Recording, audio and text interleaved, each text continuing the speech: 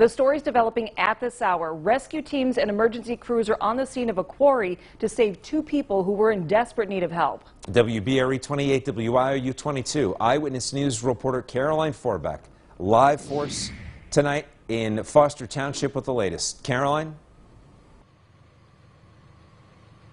That's right, Nick. Candace, we just witnessed the dramatic rescue just a few moments ago. Both victims were brought out alive. One was in a very difficult place to reach. Police say the rope rescue took about 2 hours. Whitehaven police were dispatched just after 8 p.m. to a reported jet ski crash on a body of water at a former coal mining site. One man was in his early 20s or late teens. He was already on shore, and he was taken to the hospital with moderate or non-life-threatening injuries, according to firefighters. A 14-year-old boy was rescued by rope and taken by boat to the shore, where Whitehaven police put him in the back of their pickup truck and brought him out of the woods. He is in critical condition and was flown to the hospital.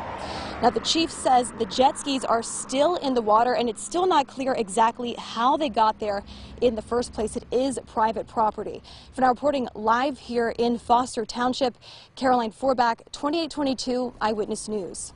Obviously, we'll continue to follow that story. Caroline, thank you.